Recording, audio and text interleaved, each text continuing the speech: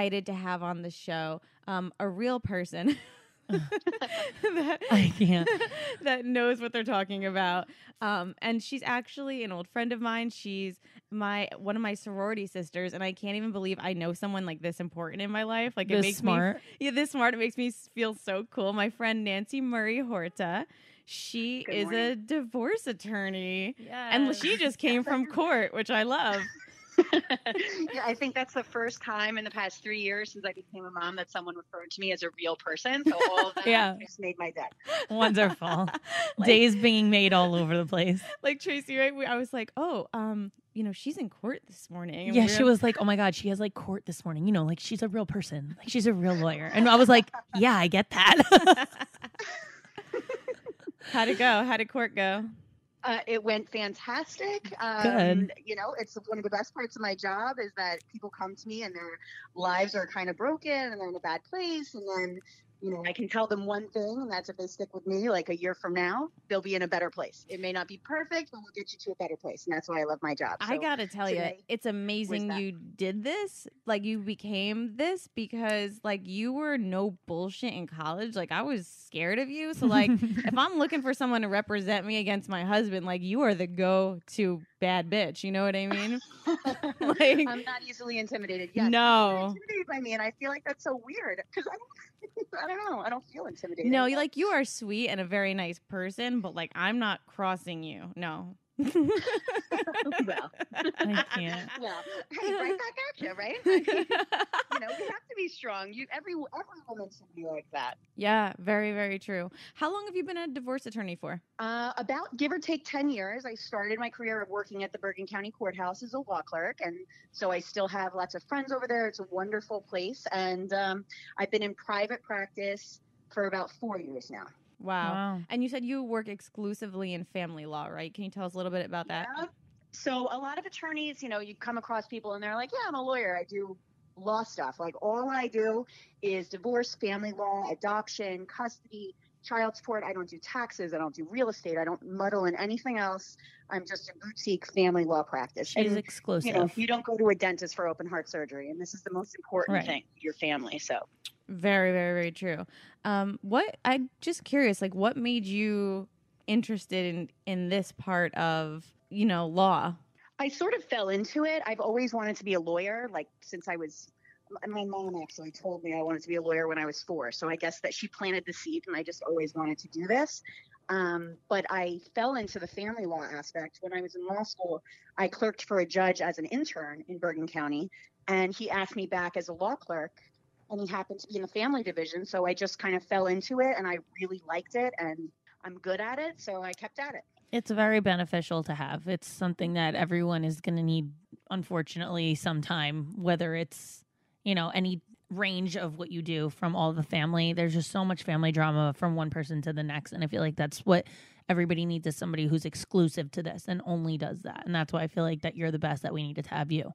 Well, thank you very much. But it's also, you know, I hope that one of the positive things that I do, and one of the things that I think is so important to know for your listeners, is you don't have to be like in a situation where the cops are coming to your house or you're fighting over who takes the kids for Thanksgiving in order to like use me or someone like me as a resource. Because you know, especially women, and I help a lot of men too. Really, I don't focus on women or men, but I tend to work with a lot more women just because.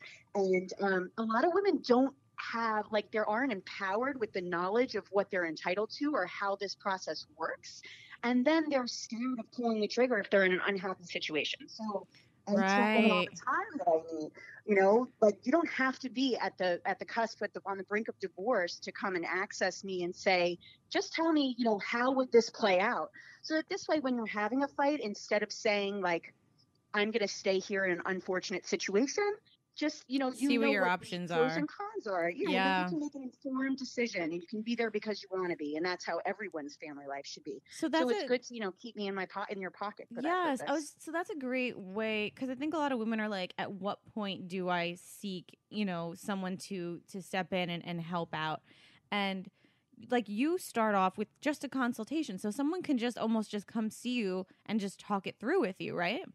That's exactly what it is. That's the way that I operate at any part of the process. So you call me, it's all confidential. You can pay in cash or by credit card or by check, but nobody ever has to know about it, right? I mean, you just come in and I answer your questions for an hour and then you can leave. And if you never talk to me again, that's fine. We're Facebook friends. That's no problem. But you'll know what you need to know. And then if you ever need to access me in the future, like, hey, this came up. I take emails 2-3 o'clock in the morning. Like I said, I'm a mom. So I tell everyone at my consultation, it happens. You sit and you talk at someone for an hour. And then, of course, you leave. You pick up your car keys and you're like, crap, I forgot to ask that question. And that's all I wanted to know. So I tell everyone, just email me and I'll answer the question. And this way, you can just take a deep breath and kind of go on with your life and leave this part to me. And for those who are going to be interested in your services for a consultation to come in and talk to you, how much does something like that run them? Well, my hourly rate is $300, but I charge $200 for my initial consultation. Okay. And then for your listeners, I'm going to give them a $50 credit. Oh, So wonderful. That's awesome. Thank you. On behalf of all the baddies, thank you. Yeah, and all the baddies trying to get out of their daddies. Yeah. Go see Nancy. Just protect themselves, right? So Nancy, what's like when somebody comes in for a consultation and sit down, like what's the first question that you ask? Like, what do you need to know? Just curious. So what I usually tell them is I tell them my little spiel, what the ABCs of me and like what they're going to get out of the consultation. And then I tell them to try to relax and tell them that I'm going to lead the conversation so I can get their information, because so many people come in and I'm like, oh my God, I don't know where to start. We met when we were 13. And I'm like, all right, don't go back that far for 20 Yeah. So I tell them I'm going to ask them pointed questions so that I can get the information I need so that I can properly advise them. And then once I get that, to be honest, the question that I ask is, there's two. The first is, why are you getting divorced, or why are you in this situation? Like, why did, the shit hit the fan? Right. And what is the two, cause? What do you want? Like, what is your number one goal? Because in divorce, specifically in family law, like 98%, and that's a generalized number over the state of New Jersey, 98% of cases settle. So one of the misconceptions that people have is they think that they're going to go and they're like, the judge needs to know this. Most of the time, the judges aren't making decisions. And that's a positive thing in our realm of the law, because you're dealing with family problems. You really don't want someone that doesn't know you to come in and make a decision about your family. Right. Yeah. So the laws in the state of New Jersey are really geared to push people to negotiate and come to a resolution on their own. And I'm also a trained mediator in the state of New Jersey. So I really do focus on trying to get everyone to resolution by settlement. Right. So, when I say, what is it that you want? Like, what is your priority here? Some people say, well, the only thing that I want is I want to be able to travel with my kids abroad to see my family once a year. Well, maybe the other side is being a jerk and you have to, negotiate that, and you may have to give up a couple bucks in order to get that. So I try to get a priority list. Got it. I love that. Nancy, do people ever cry in your office? Like when they're... Of course. Of course. I cry with them sometimes. I assumed that they go in there and they only cry. Like, I can only imagine this going very, hard and, such a difficult process. But it's almost comforting to know that, there's so many men in that industry that, when you're a woman going through it, it's comforting to have another woman who you're speaking to about this, who's a divorce attorney, because you want them to they have women have just more empathy and compassion. Oh, I was going to ask, do you ever get emotionally attached to your clients and to their stories? So many of my clients are my good friends. I mean, I have so many clients that now, we're invited to my baby shower, and I'm invited to their kids' parties. And I have clients that are, not very wealthy and they have little kids, and I call them on the weekend, please come bring your kids to my pool. My pool membership, I don't want them to sit in the heat, so yeah, we go through a really incredible process together. And I get divorced 10 times a week, but some of these people, and most of them, and I hope a lot of them, only do it once. So you're really bringing someone through a really serious process. And, there's crying, there's laughing, there's screaming and cursing. And I tell people, I don't have any ego about this. I'm going to go home to my own family. So if you think I'm doing something wrong and you curse at me, I'm okay with it. You're not going to be abusive to me because, give it back. But as long as we have mutual respect, that's, but there's so much of that. It's a very emotionally charged field of the law. I can't think of one that's more emotionally charged. Yeah, especially when there's kids involved. It's tough. Do you feel like your clients, once they come see you and it's all done, like they're better off, like they're happier, like almost like a weight lifted off their shoulder? That's how I envision it. Yeah. So what I tell people all the time is I don't break up marriages. I just do the paperwork. So people come to me and their marriages are already over. In some instances, they've been over for years and they just haven't, gotten the locomotion together to get out of it.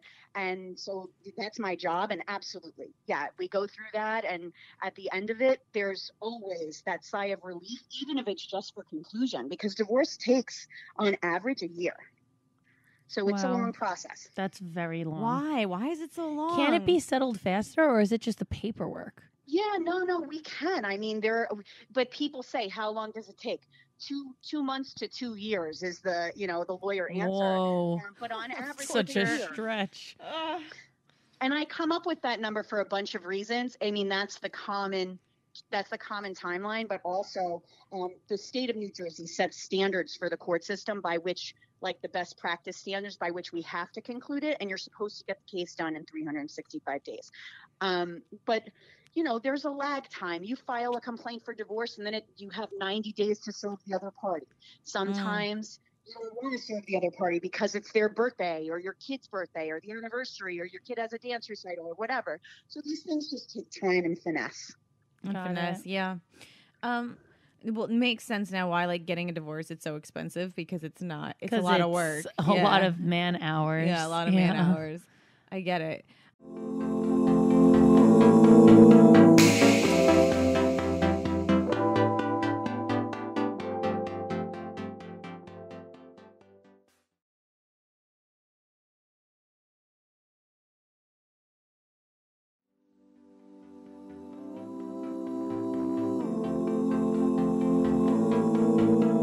Don't forget, guys, new clips air every Thursday. So see you next Thursday.